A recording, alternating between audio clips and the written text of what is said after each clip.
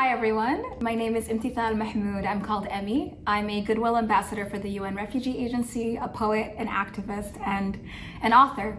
I'm in global health and a scientist by training. I studied molecular cellular developmental biology and anthropology, and I'm a poet. I'm really excited to be sharing with you today and joining you again this year and hopefully again tomorrow. And who knows? It just means a lot for me to be joining you.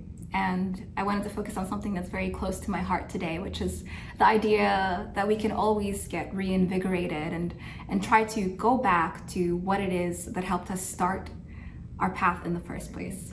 This poem is tentatively called Quantum and Consciousness. Water in the palm of my hands, to cleanse away the sins of the day, to clear a way that I may kneel with open mind and heart on my sparkling rug and tap into something so old and ephemeral the molecules in my heart and mind reach an elevated state. Sometimes I want to take the sequence from sunrise to sunset and bend it till it breaks, squeeze and squeeze until the very essence of the multiverse comes pouring out over my hands and into a glass the size of possibility. Would I bathe in it or drink it? Would I savor it or dread it? Would it be a salve to soothe the worries, the questions we humans have always strove to answer? Or would it burn, the possibly 0 Kelvin substance a bit too cold to give away its secrets just yet? Or would it go down easy, like every elegant theorem or postulate that has cleared a path for human thought to travel along? As we make sense of this physical world around us, as we try to reconcile the rules our planet Earth and our little corner of the great unknown afford us, with the curiosity that inevitably comes from within our very selves, as if our entire beings are on a quest for homeostasis, and every advancement in science, every breakthrough, false alarm and triumph bring us just a bit closer to achieving that beautiful thing. What makes a life worth living, if not the wonder? What makes the sky worth seeing, if not the glimmer?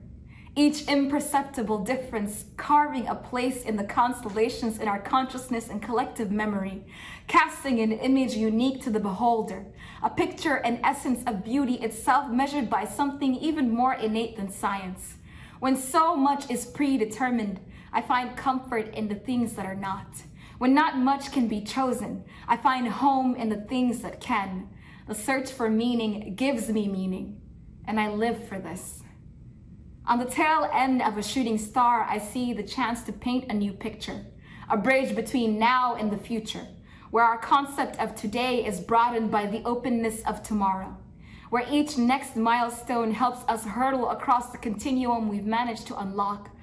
Through thought, theory, and practice alone, our visions of today tunneling through the roadblocks of yesterday to give our hearts and minds new power, exciting our entire existence above and beyond the baselines of right here, right now, of the pain and the suffering and the violence that racks this world and makes it nearly impossible to believe in, let alone live through on the hardest days. A new milestone as we become our own error correction, overcoming each disturbance from an environment that makes a habit of saying no, and not yet, and try again, and why, and how, and why again, as we make progress on the proverbial road to discovery. Can you imagine a world where our understanding of a few systems can change the course of climate change, helping us forge a path towards a fully decarbonized world, avoiding disaster, where our understanding of how the sun works can help us reverse engineer mechanisms that attempt to shine a light, so to speak, on change itself. And this is only the beginning. Personalized medicine for the healers, new materials for the builders, countless opportunities for those dreamers among us who want to imagine a world of our own choosing, where we are not limited by the bounds of our bodies or our societies or our systems, where we can linearize deep networks literally and figuratively in our minds and in our labs, producing measurable systems of change with impact beyond our most optimistic calculations. Let us sway the course of destiny just by defining what could never be defined, measuring what could never be measured, manifesting what our ancestors never dared hope we could manifest. So give me your moments from here on out, and send me your passions and your goals and your most unspeakable hopes. Paint me a picture of what it is you dream for this world. You are only one glimmer, one unrelenting light, and I see you, and I marvel at the afterglow of what it is we're doing here, what it is we're building here. There are millions of miles to go in a journey that just might be billions of miles long. Think about that for a second. Look at where we are and where we've come from, and hold on to that.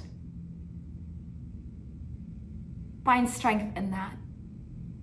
My godfather likes to say, a river that forgets its source dries up. This is me saying, watch us run and never stop.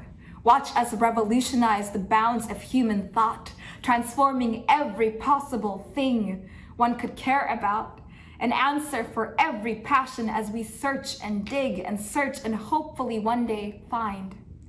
I can't tell you what we're looking for, what it looks like, or what it means, but I can tell you what it will feel like when we find it. Like water in the palm of our hands. Its source unbound, its path uncharted, its value unlimited in the eyes of the sharpest minds. The heart and humanity unlocked, tapping into something older than the concept of time, than every and any iteration of earth and existence itself. Something so beautiful that words can't capture, eyes can't see, and science still can't measure. Not yet, anyway. This is the moment where I'm always asked how it is that I can wholly believe in something I cannot see. My new favorite answer. Have you ever heard of this thing called quantum? Yeah, it's everything.